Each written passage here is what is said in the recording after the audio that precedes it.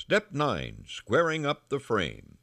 Before you install the back and front enclosures, purlins, and girts are the horizontal members in the sidewalls, you should check the roof and wall assemblies to make sure they're plumb and that the height of each side post is equal.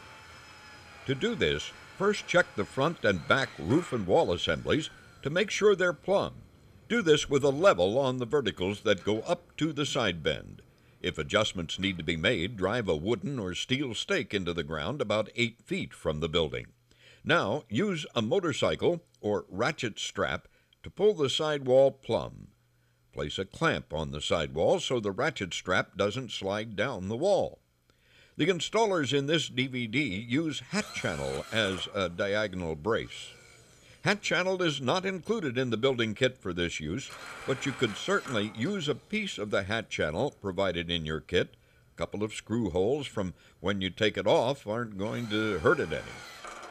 Now, if you were installing one of our carports or the Sonoran-style building, when the front and back sections are plumb, tie a string from the front side post to the back side post down each side.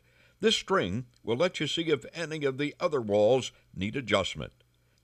Now get up on your ladder and look down the eave. Are there any eave brackets out of alignment with any of the others? If so, remove the screws in the joint and raise that particular sidewall by hammering on the underside of the eave bracket. Hammer on the top side if the adjustment needs to be downward. Reinstall the frame screws in the new location. If you had to use the motorcycle or ratchet straps to get things plumb, leave those in place until the roof purlins have been installed.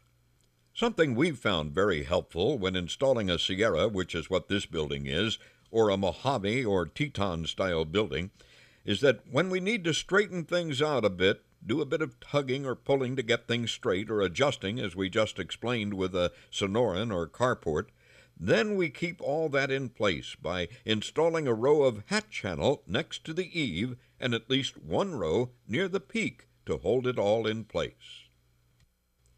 Or you can accomplish the same thing by installing one row of hat channel at the eave on both sides, as you'll see later in Step 13.